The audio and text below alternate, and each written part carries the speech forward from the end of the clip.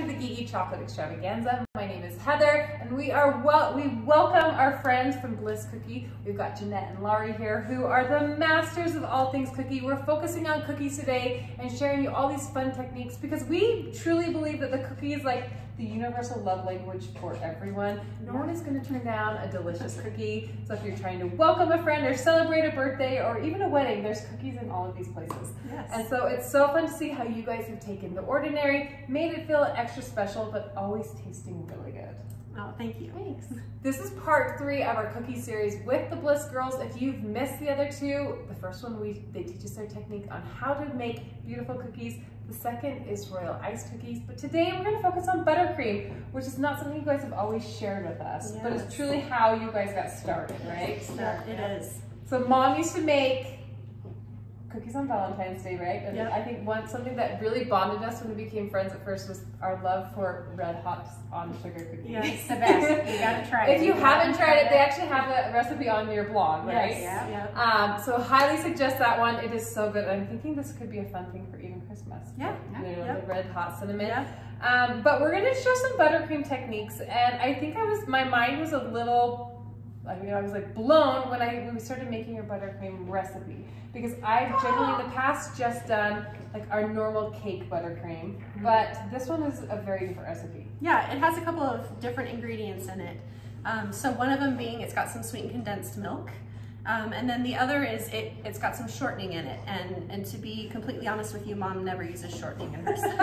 We won't tell Mom. Extra of this, this. So she uses more of this. She loves it. I mean, I don't even think she looks at a recipe. It's true. She's been doing it for so long. She just makes it taste good. So what does the sweetened condensed milk do in your buttercream recipe? So it makes it a little bit creamier so that as you're trying to do all this piping and detailing and stuff with it, it's smoother and easier to work with, easier for your hand to squeeze. And it tastes good. So it's so good. Yeah. When we were dumping it in there, my little boy was like, wait, I need this. And then what is the addition? Because you do a combination of butter and shortening. Yes. And you don't have to put the shortening in it. On the recipe, I think it tells you that's optional. But the shortening, it'll help the frosting dry a little bit so that it has a crust. So if you're planning to bag these or package them, or even just stack them on top of each other, it gives the frosting a little bit of like a crusty layer so that the decorating won't be damaged. So if gifting is your main objective with these, this is a great way to protect. Yep. Not quite as stable as the royal icing. Okay. But definitely, it won't stick to whatever you put over at the bag or whatever. Okay. Yep. One of the things that we really like, something that again blew our minds with you guys is how you guys use a piping bag. Yeah. Want to show us that technique? Yes. So a little bit like the trick we shared about not flouring your surface when you're rolling out your cookie dough. This trick kind of came to be one of our favorites because it's less messy in filling your piping bags. Clean up. Oh my gosh. Whether you're doing the royal icing or the buttercream, this trick works with both, and we use it for both at home. All right, now that we've got our buttercream icing and our bags are ready to go, this is just going to be a little bit maybe simpler approach to your normal like royal icing. Even though you guys blew my mind with the dipping technique, I feel like, okay, I can handle royal icing now. But show us your buttercream techniques in case someone wants to go this way. Okay. So this is fairly simple. We've got round tips on our bags again, but we've chosen bigger tips. So with the buttercream, where we're not outlining and filling in like we do with royal icing, you want a big enough tip that it's not going to take you all day and kill your hand to get the frosting on the cookie. Yeah. So these are like a Wilton number 5 is what we've got. Yep. Okay. So with your cookie, I kind of just do it the same technique I would with the royal icing, where I'm going to pipe an outline around the shape of the cookie first and then zigzag to fill it in. So I'm going to connect my frosting, and if I've got my tip up above the cookie like this, I usually get a nicer piped line. So you're still pulling it the same way you would when you were doing your royal icing. Yeah, because we want that shape to stay nice and round, and so you want to stay up above. So once you've got that, then you're just going to start kind of at one corner, one end, and just zigzag back and forth. Just gives it a really cute look, much neater than just trying to spread it on with your butter knife. Yeah. And truthfully, I don't know if it even takes that much long. You know what I mean? Like sometimes I would think, oh, this is going to take so much longer. Like Laurie was telling you earlier, if you've packaged your frosting in the bullets like this, you can easily change tips. So for these chocolates, if I were doing them at home, I would do the base of all of them like that, where I have zigzagged and filled them in. But then if I want to do some of the little squiggle details and things on top to turn them more into a little chocolate candy, what I did is just switched it to a smaller tip now so that the details can be a little bit more delicate.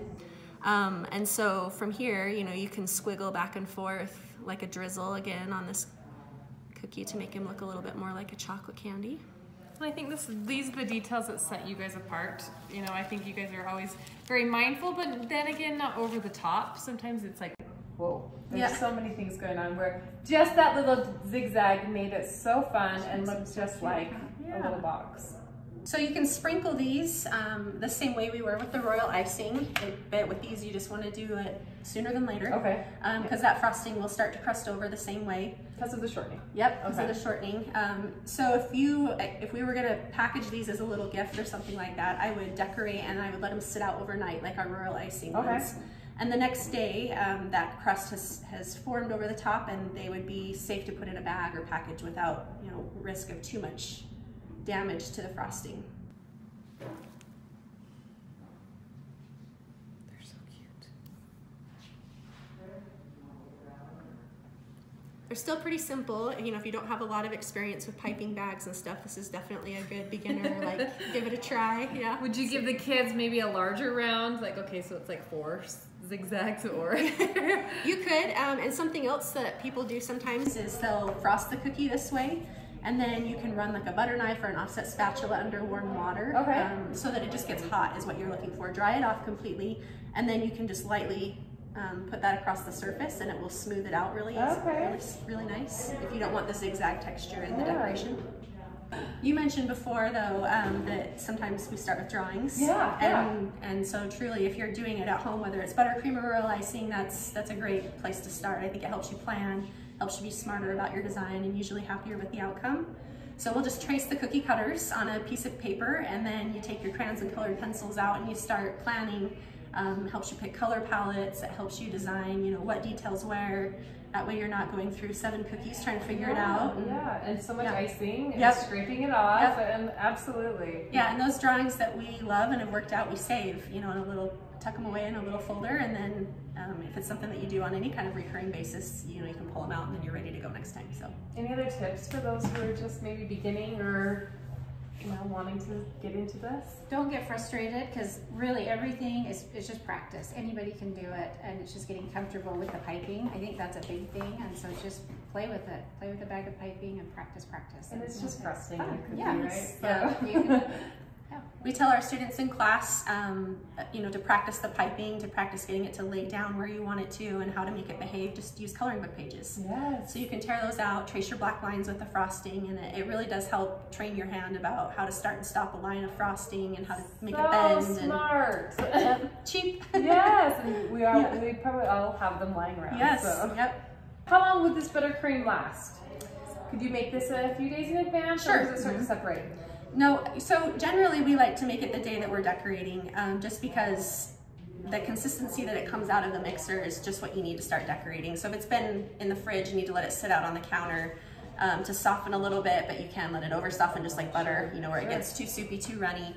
But definitely you can make it ahead of time and keep it in the fridge, and then when you're ready to decorate, pull it out, let it sit on the counter, and maybe, like, you know, every half hour or so come kind of check on it, give it a stir and see what it's like to make sure it's not too thick and not too thin. I love it. Well, you can find all of these recipes as well as so many more of their cookies and their frostings and everything all on, it's just blisscookies.com.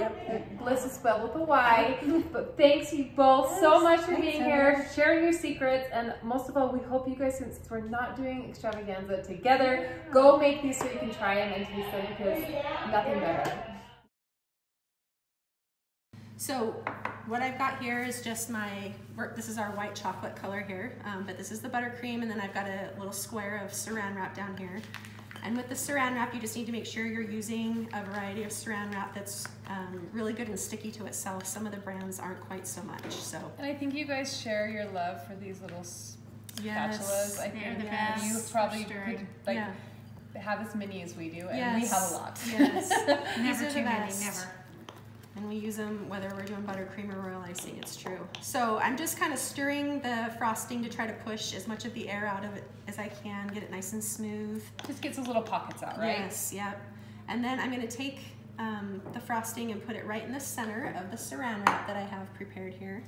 And then I'm grabbing diagonal corners and pulling them together. So I've got a little bit of like a triangle pocket here. Okay. Lay that down in front of you with the frosting closest to you, and then with my hands I'm gonna cup around and just kind of seal the frosting in there, press all of this to stick together, and then start rolling from the bottom up. And then from here you're gonna spin.